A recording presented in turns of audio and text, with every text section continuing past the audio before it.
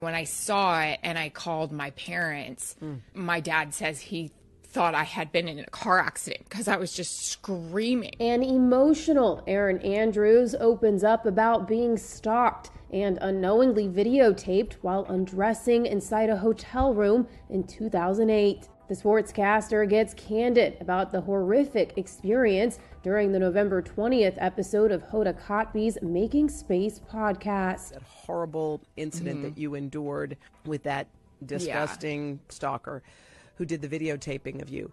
I was just imagining how you stepped out into the world after that, after having endured that. I mean, people thought it was a scandal. And I'm the square from high school. I don't do those things. I knew the second I got the phone call from my friend at Sports Illustrated that he said, there's this video. And I said, no, there's not. I don't do that. Yeah. I'm single. I don't have that going on in my life.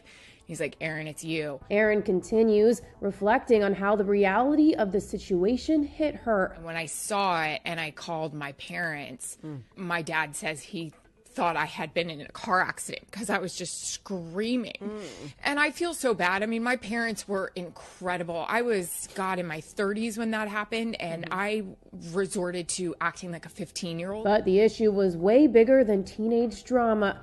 Back in 2008, Michael David Barrett followed Erin to the Nashville Marriott at Vanderbilt University while she was covering college sports and used the peephole of her door to shoot footage of her undressing. The Illinois-based insurance exec later admitted to purposely renting hotel rooms next to the sports anchor in 3 different cities to capture video of her. At the time, a judge sentenced Michael to 27 months in prison plus 3 years of supervised probation, $5,000 in fines, and over $7,000 in restitution. He was later ordered to pay her $27 million in damages. But that's not the only thing Erin took away from the traumatizing situation.